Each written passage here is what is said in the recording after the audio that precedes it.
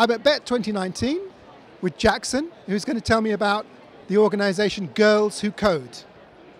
So Girls Who Code is a nonprofit organization that's dedicated to addressing the gender gap in technology, which really means the fact that across the world, technology jobs are mostly held by men.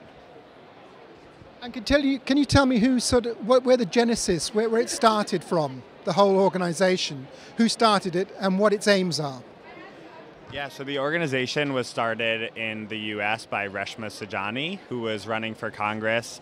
And as part of her campaign, she visited a number of classrooms in New York City and found that the computer science classrooms that she visited were really dominated by boys. And so she founded the organization to get girls excited about computer science. And we do that by running free after-school programs.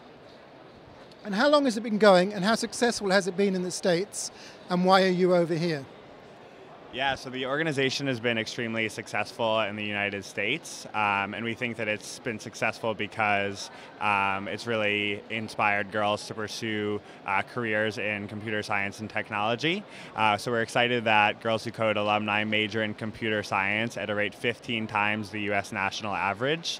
And so far we've reached over 100,000 girls, and at this point in the school year we have over 6,000 after-school programs getting started. And we were excited to expand to both Canada and the UK because we wanted to reach more girls across the world and noticed that both countries have very similar issues when it comes to the gender gap in technology.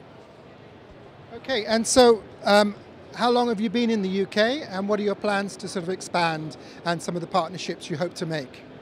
Yeah, so we've been in the UK since November, so just a few months now, and we're excited that over 10 programs are going to be up and running soon. We're hoping to launch over 100 clubs by the end of the school year, and really looking to build partnerships with schools, libraries, and the organizations that work directly with them. Thank you very much.